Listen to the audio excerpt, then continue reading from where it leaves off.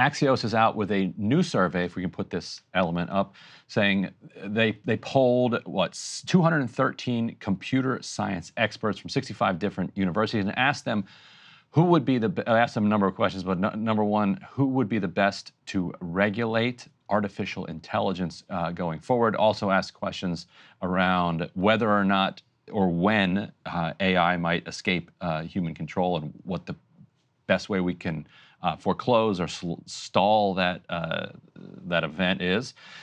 So as you can see here, the number one recommendation from these computer science experts, Emily, is basically a department of AI or some type of agency underneath a department of AI, like the AI Protection Board, something along those lines, that doesn't require Congress coming in whenever there needs to be some kind of nimble movement.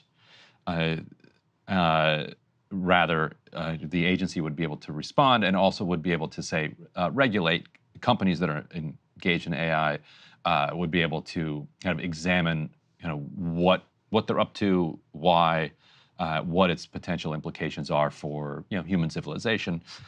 What do you make of this idea from computer science that we need the regulation we need is a new federal agency? There's so much disagreement in AI world. There are experts who say this is only going to be for the benefit of humanity. There will be some downstream costs, but in the net, it's going to be to the benefit.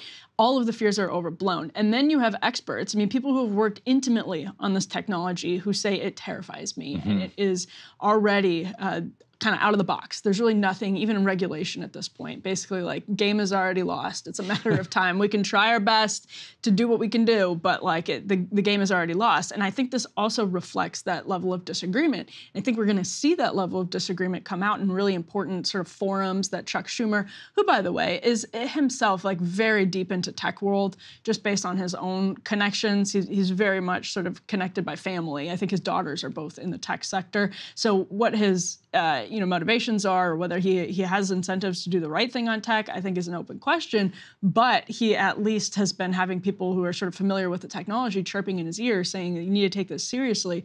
I feel like we're going to see those disagreements come out just next week when he has all of these tech experts here in Washington, D.C. to give their own sort of takes on AI. One of the things that really stood out to me with this survey is that respondents from Axios, they say, expressed greater worry about discrimination and bias resulting from AI, so 42%, than about the risk of mass unemployment. That only bothered 22% of people.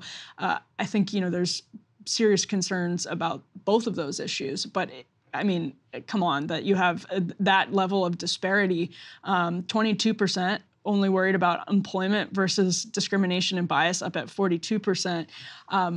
I don't even know what to, I don't even have trust in the AI experts to be worried about the right things. And the level of disagreement, I think, in this survey and in others about how serious the problem is, it fuels that.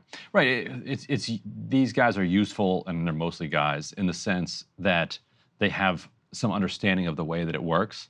But when it comes to their ideas about how it ought to be handled and what its implications are and where it fits into the kind of human and civilizational experience, those contributions aren't particularly, I think, useful. Right.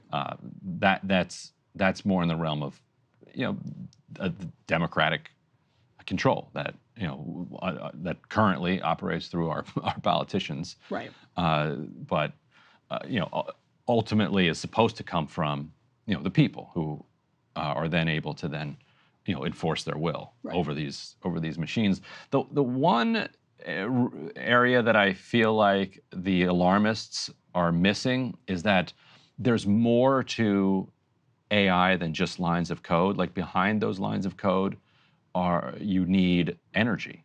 They have to run on something. Yeah.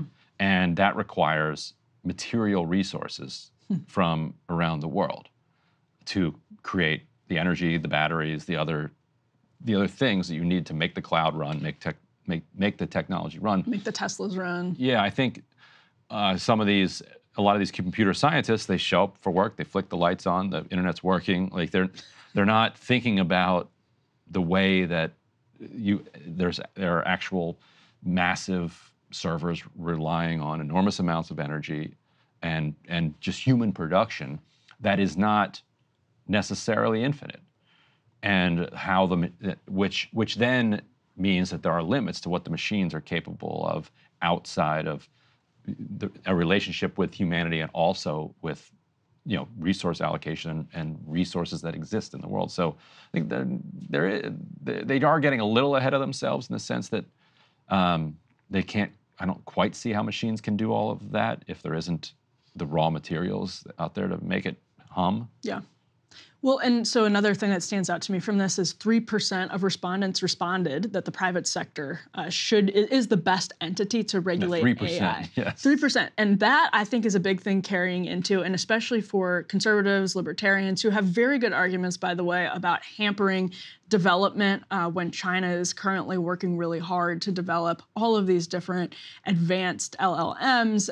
Whether or not they're capable of that is a different question, but like that's a legitimate concern, especially if they start exporting it to the developing world and other places like that. I get it, I understand it. At the same time, however, when you have only 3% of these experts saying the private sector is the best entity to regulate AI, that tells me when this comes to the desk of Capitol Hill next week, it should be a pretty glaring signal that some regulation, which we have essentially none of now. There are some laws on the books that can be applied, through the legal system, through challenges, could set precedent for how we deal with AI. That's true. There's patents, there's all kinds of different things that could be applied to this. I get it. But at the same time, we have virtually no regulation of AI right now. It's a consortium of people who've been coming in and out of the White House, industry that has a close relationship with the government saying, we're working on this right now. Of course, big industry loves to be regulated because it hurts their competitors sometimes. So we'll see some of that coming into play.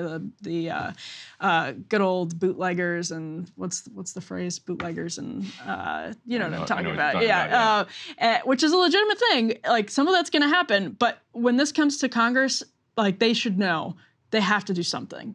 Something needs to happen. There has to be some basic framework that isn't, that isn't going to kill us in comparison to China, but isn't also going to literally kill us. Right. Which then hopefully can lead the rest of the world. Yeah.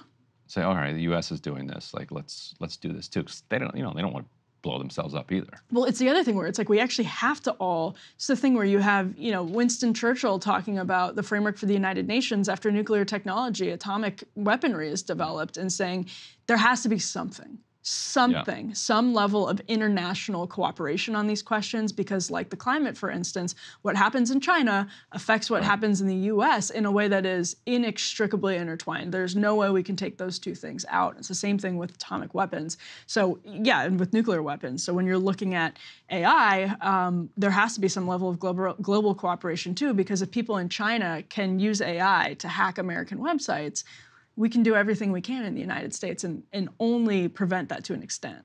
Right, and especially with the way that kind of a voice mimicry is expanding exponentially.